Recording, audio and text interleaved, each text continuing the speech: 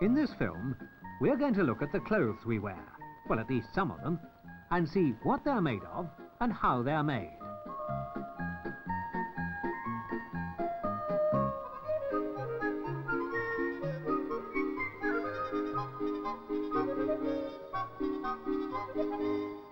These children are wearing jeans and anoraks, which are very popular today. About 100 years ago, they would have worn quite different clothes. The fashion in clothes is always changing.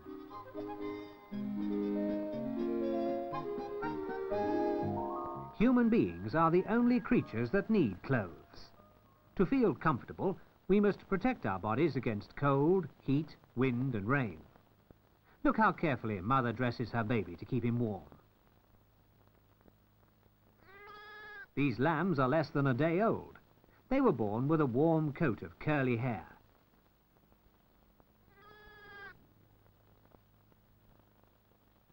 The dog has a coat of long hair.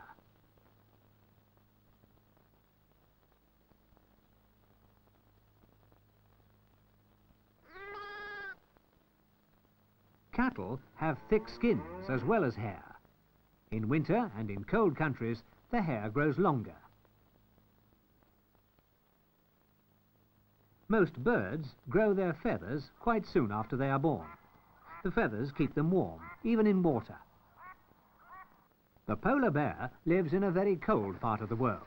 His thick fur protects him from the cold winds and icy water. This is a seal. He spends most of his life in the water. He couldn't survive without his thick skin and fur. Unlike animals, you and I have only thin skins and very little hair on our bodies. So we wear clothes most of the time. What then are our clothes made from? Some of them are made from the skins of animals.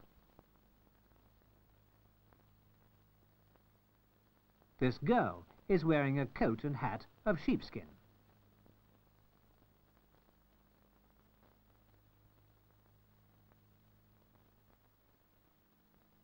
The skin or hide of cattle is also used to make some of the things we wear.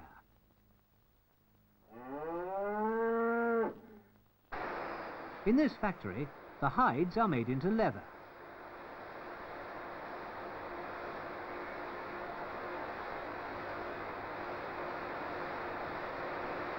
Our boots and shoes have been made from leather for hundreds of years. Nowadays, other materials are used as well, but the best footwear is still made from leather.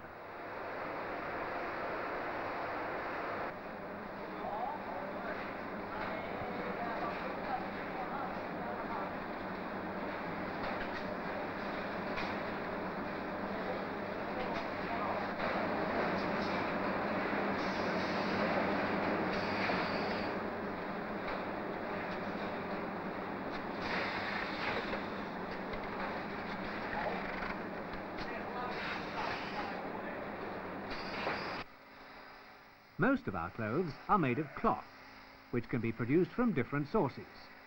The wool of the sheep is one of them. The fruit of the cotton plant is another. When the flower has withered, the cotton fruit is left, seeds covered with a mass of fine hairs. It is these which we use to make cloth. Cotton is grown only in very warm countries.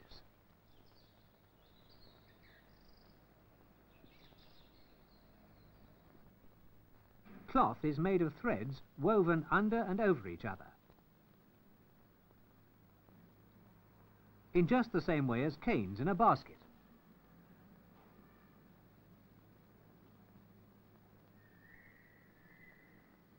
So how do we make these threads from raw materials like cotton and wool?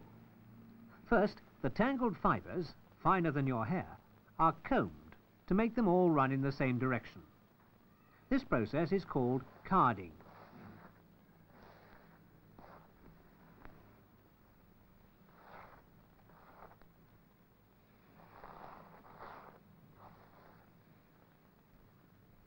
Wool can be carded by hand or by machine.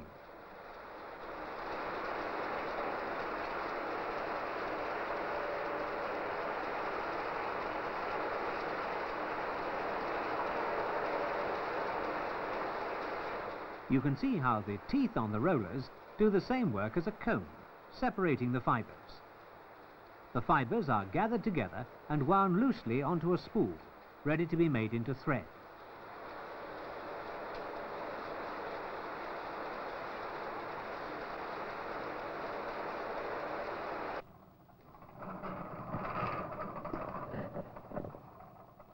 This is a spinning wheel.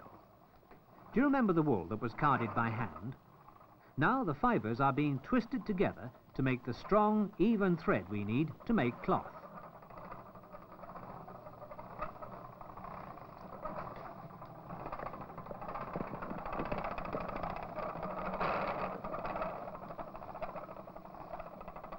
The finished thread is wound onto a bobbin.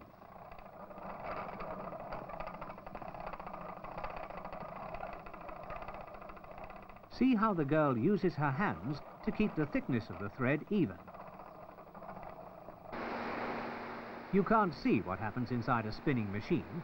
It really works in just the same way as a spinning wheel, but much faster.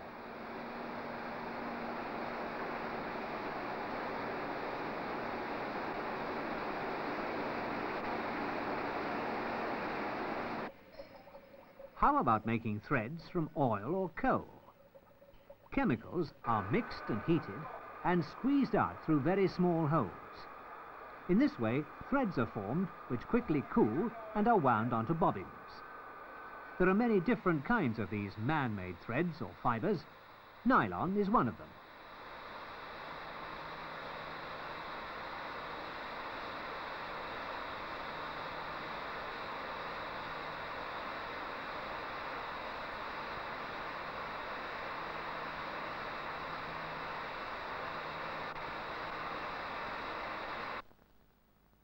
You will remember that cloth is made by weaving threads over and under another set of threads.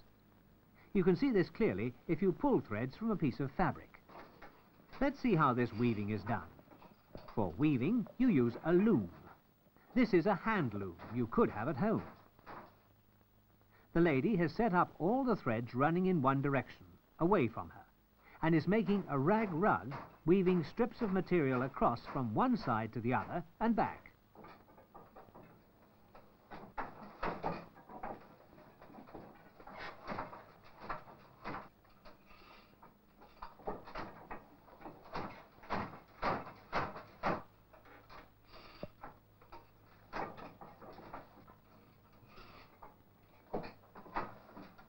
As with carding and spinning, most weaving is now done much more quickly in factories on big electric looms.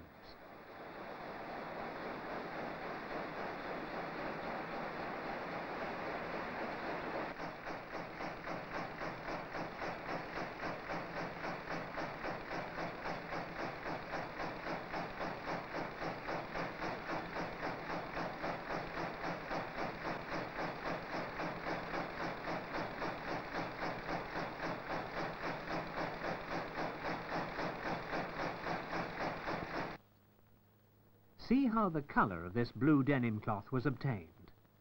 One set of threads was dyed dark blue before being woven. Sometimes cloth is dyed after being woven or has a coloured pattern printed onto it.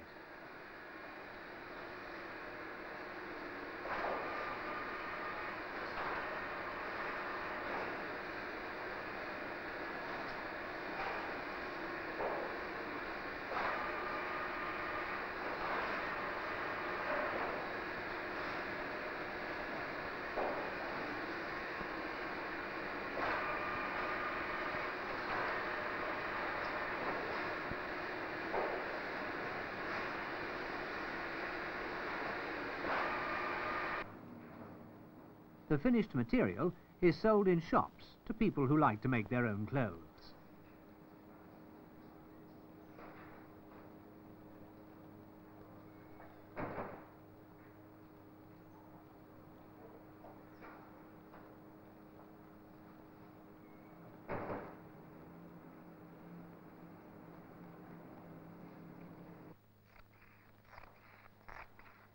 Many people make their own clothes at home, but it does take a long time.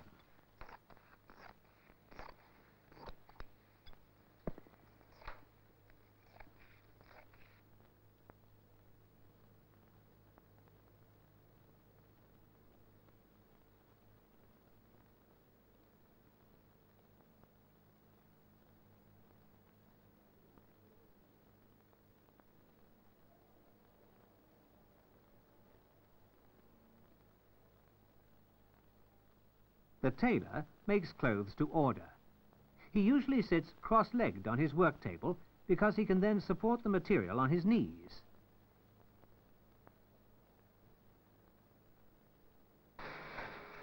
But nowadays, most of our clothes are made in factories. All the different pieces of material needed for a garment are cut out in large numbers at one time.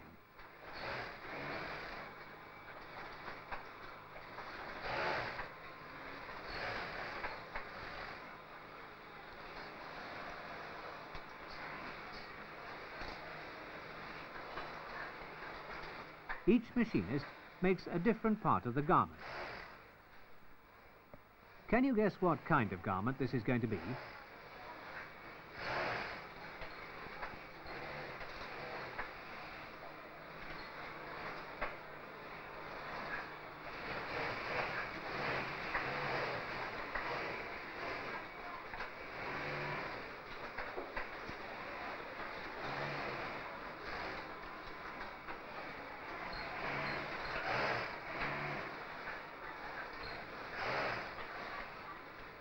Clothes from the factory are sold to big stores, clothes shops and boutiques.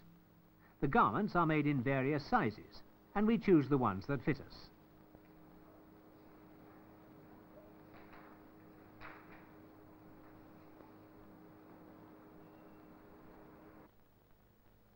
Have you ever tried to knit? It's not very easy to begin with, is it?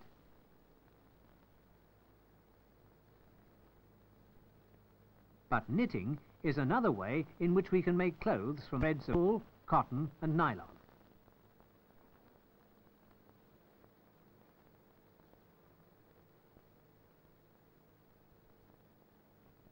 This baby's jumper was probably knitted at home. But you may buy knitted garments, such as warm scarves and hats.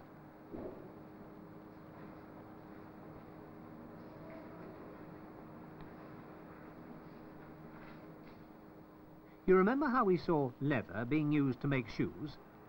Well, these boots are made of rubber.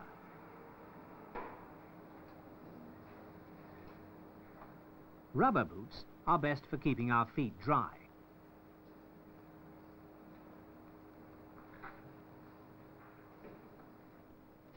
But what is rubber exactly? It comes from a tree, which grows only in tropical countries. Large numbers of rubber trees are grown together on plantations.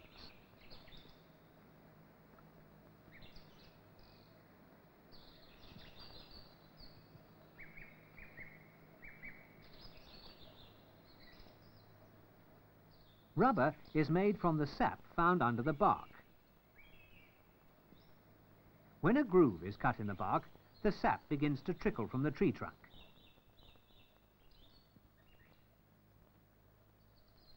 From this sap, which is called latex, we make rubber in different forms. Sponge rubber, for instance.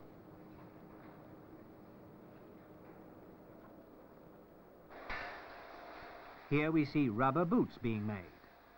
All the various pieces needed to make a boot are glued together.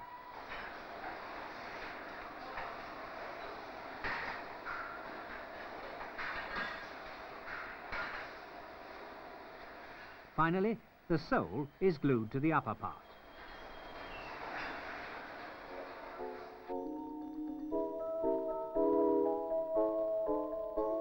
So, we've seen how some of our clothes are made and the materials we need to make them.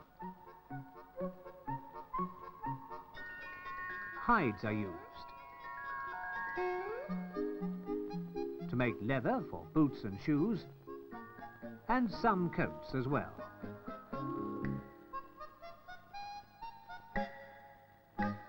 A sheep's skin can keep us warm too.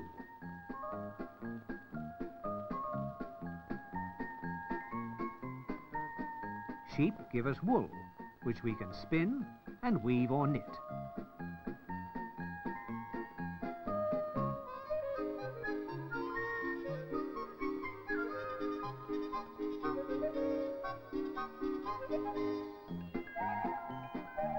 We can also make clothes from plants, such as cotton, which is used for shirts and jeans.